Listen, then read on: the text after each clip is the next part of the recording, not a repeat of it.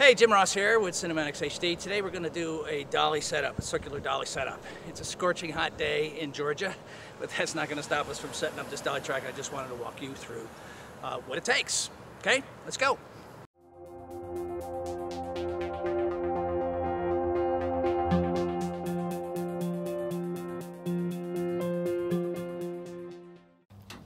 First things first. The circular dolly setup takes 8 pieces of curved track and it's pretty big, so you need a truck. And get some help. You don't want to do this by yourself. Typically, the rails will be pretty filthy, and anytime you are working with metal, there is a chance of getting cut by a sharp edge or a burr, so wear your gloves. We're going to lay out the track roughly where we want to use it. Once you get the track roughly laid out, you start locking it together. It's fairly simple and may remind you of your model train set you had when you were a kid. Once all the ends are flush, you snap the locks to secure the track. If you are circling a product or a set, remember that you can't drive over the track, so have the product inside the circle like we do here. I chose where to lay the rails based upon the best spot for the track on the driveway and was not worrying about the mower. I knew that I could move the mower. Here we're laying out boards both to protect the lawn and to make a flat surface for the track ties. Once you have assembled the track, it's time to start leveling it. First, we flush out a rough level with the boxes. I have full, half, and quarter apple boxes. When you see low spots, you build them up with an apple box. For smaller spaces, use blocks and use the wedges to build height in increments. Then I use 2 techniques to fine-tune the level. I use an actual bubble level to test if the rails are level. And I use the porta-glide wheels themselves to make sure there are no low spots. Literally, you let gravity do the work for you to fine-tune your track. As you can see, it's very much trial and error. And you'll find as you fix one part, you create a problem elsewhere.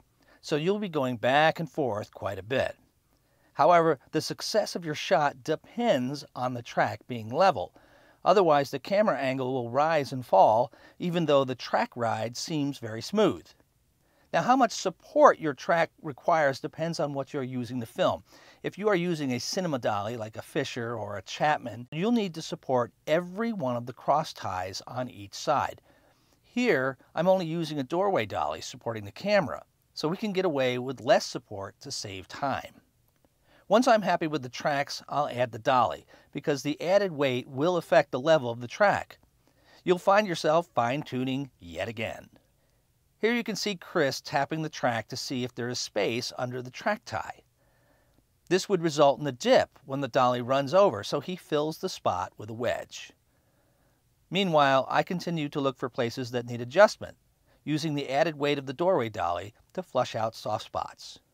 And it's a good excuse to go back to being a kid and go for a ride on my very own man-sized train set.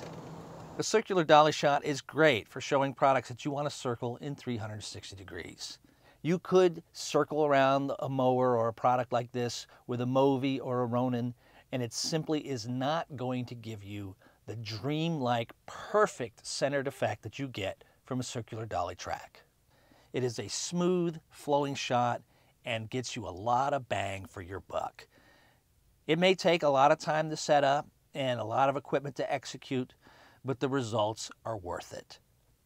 As with anything in the production business, you get what you pay for. This setup came from PC&E in Atlanta. As with most production equipment, it's best to rent than to buy. This setup would cost over 12 grand if we bought it. Instead, we rent it only when we need it for a fraction of that. I hope you enjoyed this HD Pros tip on setting up circular dolly track. I'm Cinematographer Jim Ross with Cinematics HD in Atlanta. Thanks for watching, and we'll see you next time.